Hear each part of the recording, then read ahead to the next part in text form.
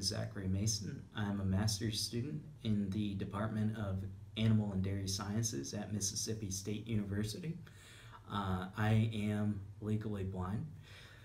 On a daily basis, I use a screen reading software, Job Access for Windows, or JAWS, Open Book, an optical character recognition software, and a Braille Note BT electronic note taker.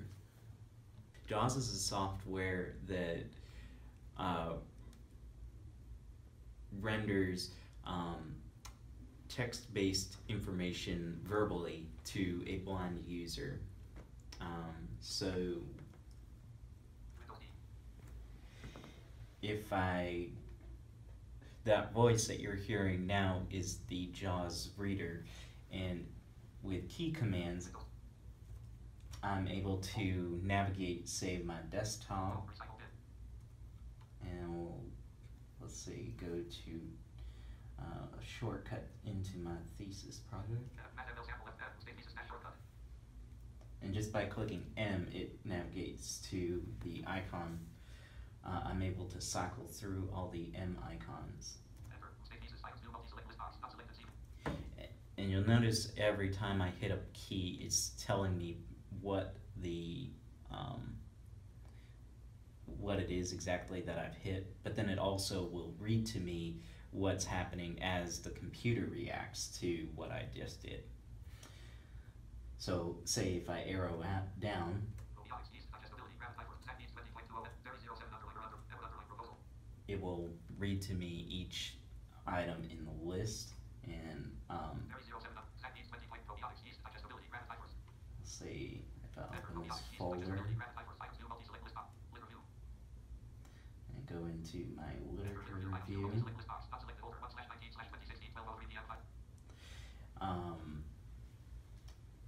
And then I happen to know all of this really well and how to navigate, but let's just open a file just for the sake of it.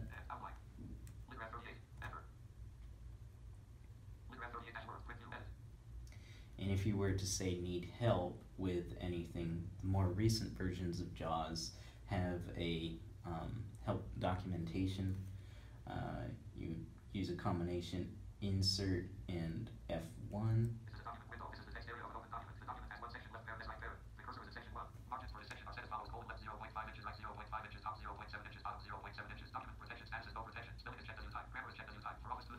And let's see, I'm going to slow down the speed.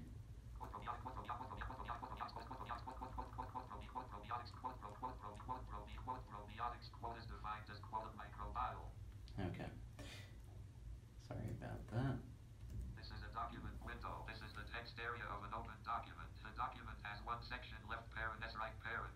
The cursor is in section 1. Margins for this section are set as follows: left 0.5 inches, right 0.5 inches, top 0.7 inches, bottom 0.7 inches. So as you can see now, it's telling me all the information about the document. If there were hyperlinks in this document, it would tell me about those.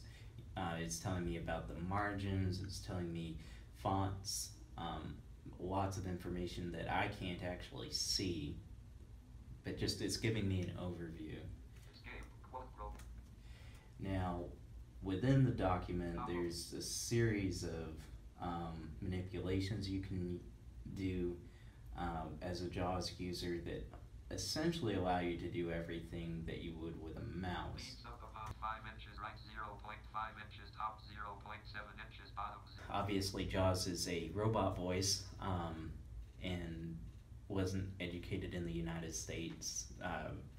There are ways to go in and change the dictionary or the pronunciation of certain words. So I'm just gonna do.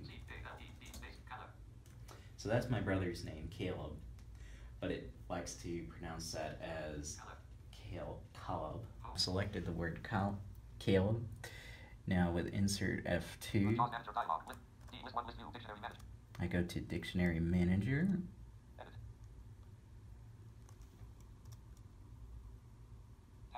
Control plus Shift plus D to modify the default dictionary file. Otherwise, changes will affect only the current app or Shift tab. Add dot dot dot button to activate. Press space. Add dictionary definition dialog. Actual word colon edit. Caleb. Type of text. And now what I'm going to do is tab to the next field. Add replacement word colon edit. And this is where I kind of have to phonetically make it sound like Caleb. C-A-I-L space K-O-N-U-E-up. K-O-up. Close enough for my purposes. Tab sound colon red only edit. List tab. Select sound dot dot dot button to activate. Tab play sound button to activate. And then I'm just going to tab through until I get to the OK. Tab applies to colon language tab. Speaker list tab. Case sensitive check tab. OK button tab. Cancel tab. Actual word colon edit. Calendar shift tab. OK button to add space. Add dot dot dot button to activate. Press tab. Preview French closed. 1 of 6. Tab delete button to act. Okay, and now I'm just going to exit out. Alt F4. Dictionary manager dialog. And I do want to save the changes. Y. And we've lost focus here. Screen refresh. Screen refresh. Alt tab. Blank. Caleb. And now it pronounces it differently. This is my way to read for the most part. All of the news I read is digital. And for work purposes, this is my primary way to communicate, both receiving mail with Outlook and or with the webmail client, and then so I use JAWS a lot for interacting in email. I use it for social media, such as Facebook. Haven't gotten to Twitter yet, but I do believe there are JAWS users out there with Twitter. So this is something that I'll use a lot for more social. It is my iPhone, and it has like an entire Facebook.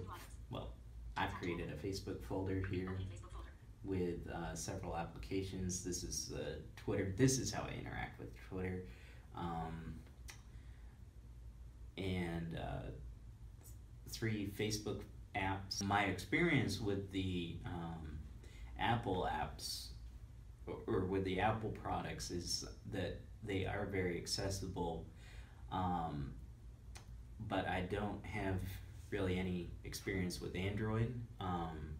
It's a very different platform, is my understanding. But yes, they do work really hard to make sure that these are accessible for the most part. And essentially what this is it's a camera app, but it's an identifier. So if I take a bill, let's say 20, and if this was just handed to me and I don't know what this is, what I can do is take this phone and skim over.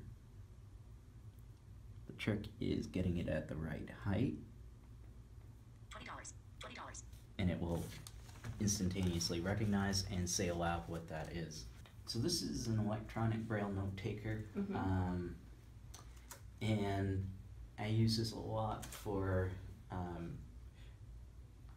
actually pretty much primarily and only for taking notes, and also for making like a note card. Say for a presentation, I may show a PowerPoint, and I just did this actually, I may show a PowerPoint, and then I'll also have the same presentation in an abbreviated Braille version on this, and I will read it from this and move slides, say.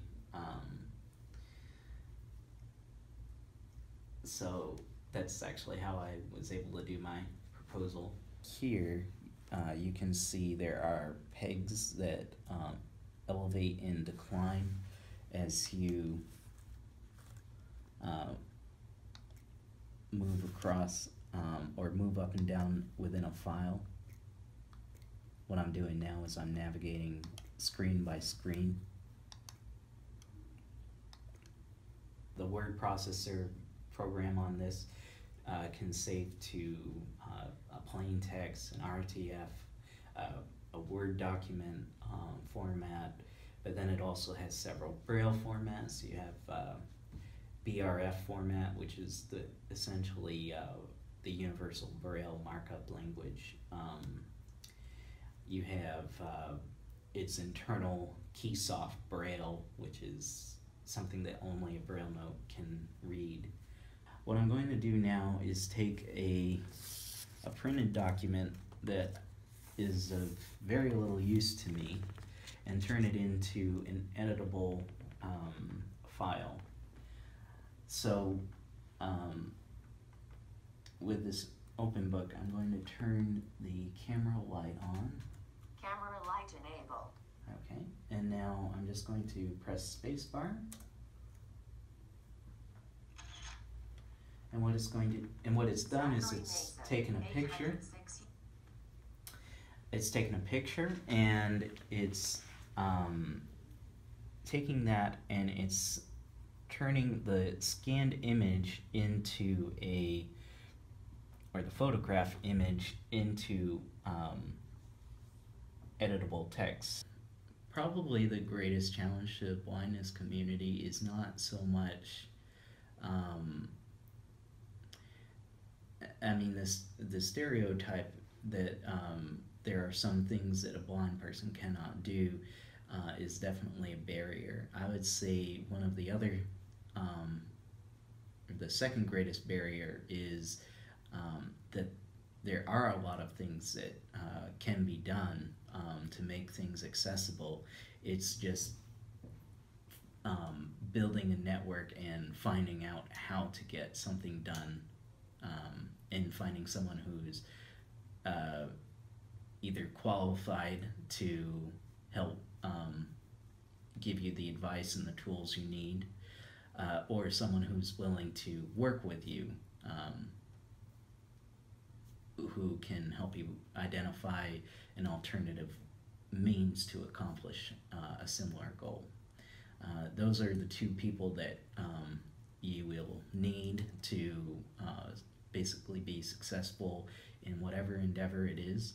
I mean, you have to also be really good at figuring out things by yourself, because there's a lot of times normal people are not going to take the time of day to help you figure out how to do something non-sightedly.